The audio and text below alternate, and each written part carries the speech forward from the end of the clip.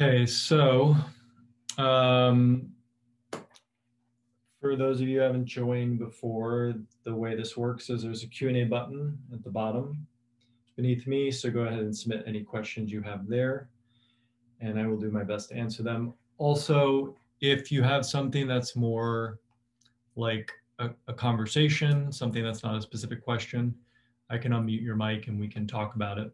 That's also an option.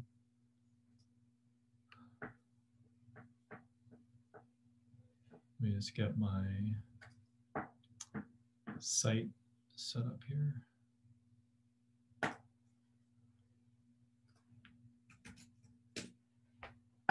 Okay.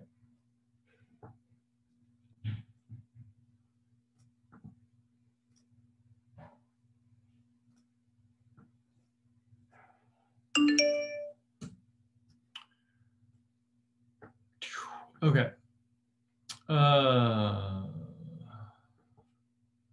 This first question. We have a course named Content Calendar System. And for every customer who purchases this, will only have a year of access.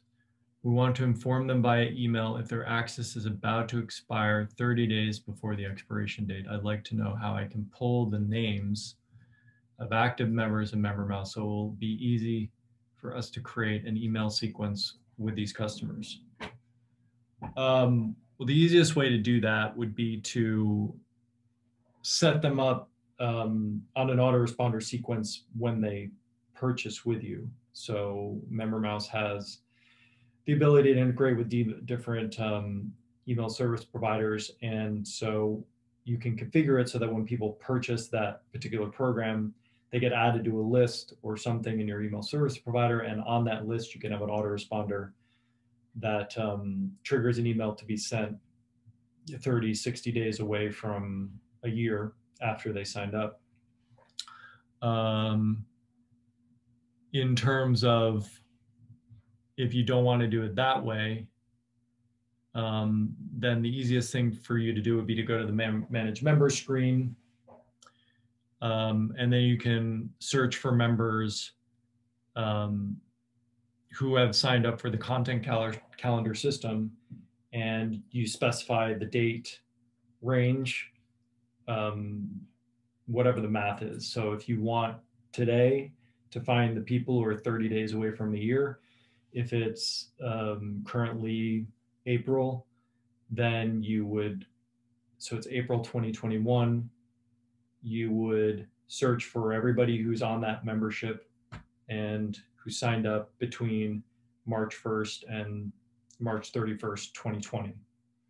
No, sorry, not March, May 1st and May 30th, 2020, because that anybody who signed up with there is coming close to a year. Is that right? No, I was right the first time, I think. Anyway, you know what I mean. So you do the start date, so you find the people who are going to be 30, who have signed up 11 months ago, and then you can export that list from MemberMouse to a CSV file. You can import it into your email service provider or whatever. That's the second way you can do it.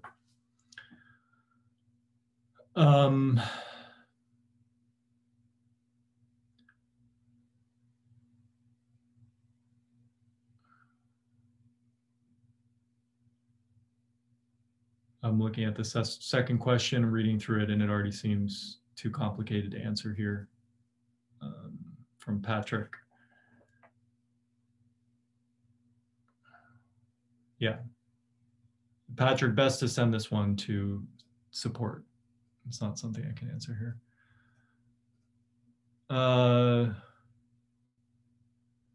So Marcos is asking, is it possible to sell access to single blog posts? Yes, it is possible to do this. I will share my screen here.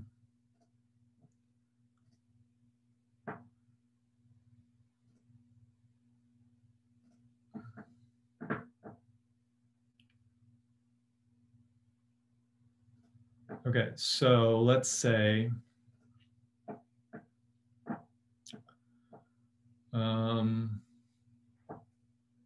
you have a post called single post.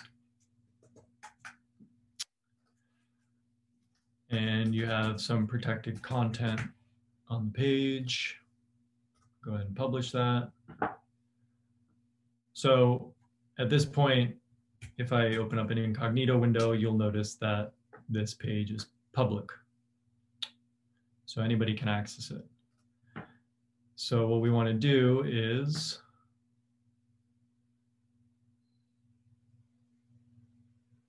go to our product settings.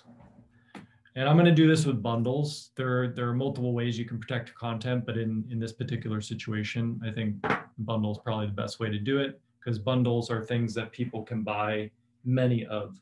So say you have 10 different posts you're protecting and you want people to be able to buy access to one or more of these posts, bundles gives you the most amount of flexibility.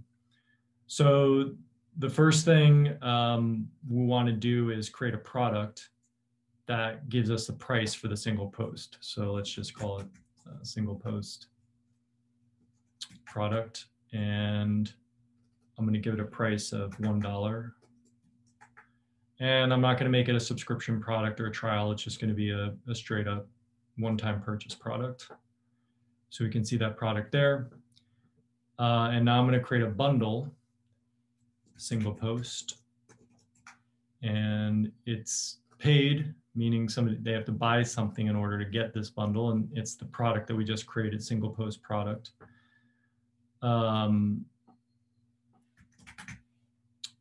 And that's it. So now once we have this bundle, there's a number of ways, again, to protect content, but in this given example, we're dealing with a single post, so I'll just show you how to do it on the post itself. So we go to the single post, and we find our MemberMouse options, grant access, and we select the bundle that we just created, single post. So now that we've done that, we've created the bundle, we protected this post, and now if I go to incognito window, let me make sure I publish this or update it. Now we go to the incognito window and attempt to visit that page, we see that we're redirected to an error page because we don't have access. So the way we get access is we buy the product that gives us access to that bundle. So we copy this purchase link, open up a new browser, and now we're on the checkout page. We're going to be charged $1. So I go ahead and submit that. Let's try again.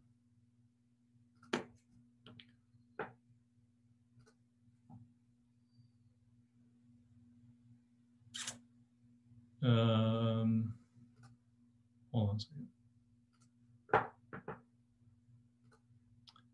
I'm in my development environment and I was working on something, so I have to turn this off real quick.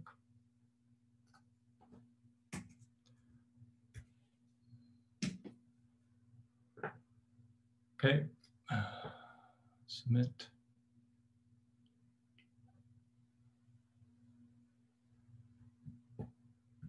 So now that we bought this product, if I now visit the single post page, you'll see that I can access it. So that's how you would go through the process of protecting a single post and allowing people to buy access to that one post.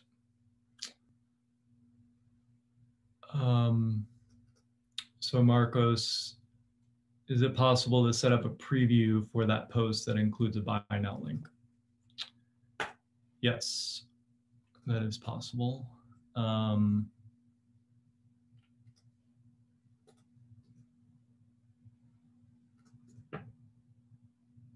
you're going to do this using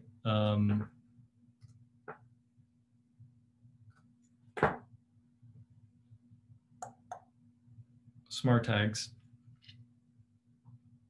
So by default, the way that MemberMouse protects content is if you protect it, it's going to do a hard block, meaning if somebody tries to access it, it's going to immediately bounce them to a error page. But if you want to do something that is like what we call self-promoting content, then this support article shows you everything you need to know on how to do that. You'll be using these smart tags, access decision. So if access is false, meaning the person viewing the page doesn't have access, you can show a purchase link so that they can get access. And if it's true, meaning they do have access to the post, then you can just show the protected content. So the article that's listed in the chat will show you exactly how to do this.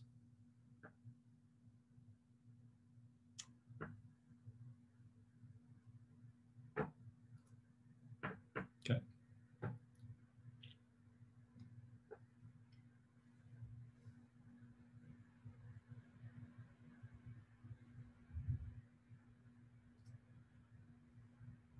You're welcome. Okay, so if there aren't any more questions, let's wait another minute here to see if there are more questions. Otherwise, we'll wrap things up.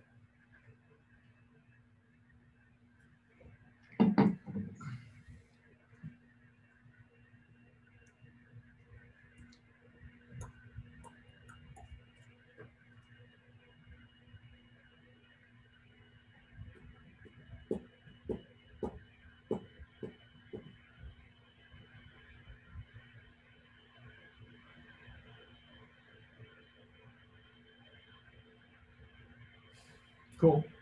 I think we're all set then. So thanks for joining and asking questions, and I hope you have a good weekend. And see you next time. All right. Bye.